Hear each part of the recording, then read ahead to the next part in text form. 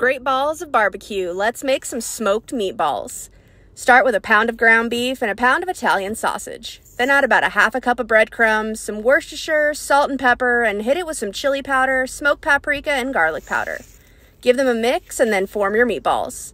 Now they're going on a wire rack and headed to the smoker at 250 degrees. You're going to let them cook for about 30 minutes and then coat them in your favorite barbecue sauce and throw them back on for another 10 minutes or so. Then it's time to plate them up and serve them with more barbecue sauce for dipping, and you've got some delicious smoked meatballs.